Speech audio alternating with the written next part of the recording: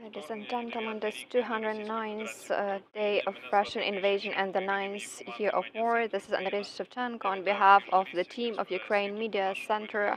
I welcome all the journalists who are spreading the information about our fight for freedom. We have Oleksandr Starukh with us, who is the head of the Zaporizhia Regional Military Administration. Alexander, what are the updates for today? Glory to Ukraine, Andrei. Glory to the heroes. Well, the news are quite traditional today. The enemy has been shelling the contact lines. It was a little bit quiet over the past 24 hours, but again, there was fighting raging in some parts of the region. There were 86 shellings. 21 settlements were damaged in terms of civilian infrastructure. We had 54 reports about some houses being damaged and destroyed, some object of social infrastructure, power lines. The enemy didn't take any active action. In some of the parts of the region, it's more about Zaporizhia and Donetsk region. Our army were resisting their efforts and liquidating the life force of the enemy. But yesterday the night was much worse, because yesterday we had some missile attacks of the regional center and suburban area. The infrastructure was damaged. A transformation station was a target. So the enemy continues destroying civilian infrastructure. In the city of Kryvyi Rih, we witnessed attacks on hydro objects. Then yesterday we had our substations, power stations being attacked. We managed to regain the power supply, and we will take all the necessary measures to make sure that there is at least some protection for these particular objects, that it is strengthened.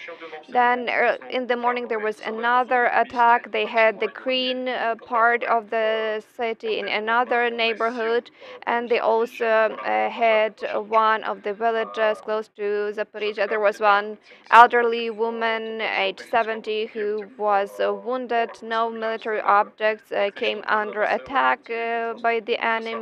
So again, we can talk about civilian infrastructure, Stepnohirsk, and other settlements. Our people are doing a great job. They managed to recover everything, so the power is back, and they are resisting the enemy efficiently. Has there been any change after an successful counter-offensive in the Kharkiv region? Do you see any change in the very manner of the fighting which is being held? Well, civilian infrastructure, especially when we talk about power stations, we didn't really have very many attacks, but now they became more often. But you can see it in terms of shelling. As far as intensity is concerned, I think that all of you read the updates, information. We do not really have any clashes as it was in April or March or early June, but we know that they are trying to accumulate powers. We know that Zaporizhia is very important as far as the Kharkiv direction is concerned. That is why we have the presence of their army forces from Mordor, and they are just deciding on where the forces should go. But what about these changes? Can you really trace this connection with the change which took place in the Kharkiv region? Well, it's all relative, because we all communicate the information that we receive from our military management. We know that there is a possibility of an attack, but we know that it is not really possible because it's raining. That is why it makes it impossible to intensify the efforts. Well, we have a lot of shellings. We had 86 shellings, so up to 100. 2 weeks ago, we had 150 shellings per 24 hours. So it depends. It's either more active or less active. But at the same time, the enemy has accumulated powers which is sufficient for keeping the border lines. Unfortunately, they had the time to have some protection, and they started working on that back in summer, and it continued. That is why they're trying to hold the border lines. So, what about autumn? What is the meaning of autumn? How can it impact the situation in your area? Well, for us, autumn, as for civilian management, is the beginning of a heating season, and it is quite a challenging issue, especially when talking about an occupied area, provision of other forces with clothes and everything which they need. And also autumn is also a challenging season um, for active fighting and offensive, because it's raining and generally weather conditions they're not really conducing for the military equipment to move forward quickly. Well, we know about the shellings, and of course that would be great.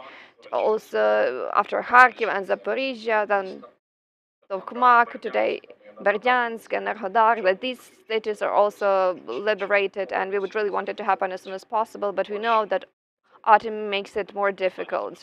And the last question, are there any news from Zaporizhia nuclear power plant? Well, there are no changes as far as Zaporizhia NPP is concerned. There's a shutdown, so it consumes power from the Ukrainian national grid. It consumes the energy to make sure that all protection systems for cooling off of reactors are working. And we know the position of the agency, the atom agency, and our president. And according to the agency, Russian forces, they must leave the power station and to make sure that everything does not end in a nuclear war. There has to be no fighting in this area, and Russians, they must leave. In the city of Enerhodar, we keep saying that it's the beginning of the heating season, and they use secondary power sources. That is why we encourage people to leave, to flee these occupied areas.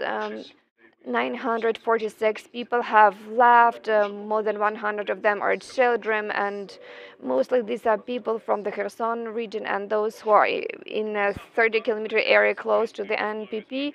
So we had the head of the Zaporizhia Regional Military Administration with us. Thank you for this conversation, and the next briefing will be with Oleksandr Starukh, the Deputy Minister of Finance. Please follow up.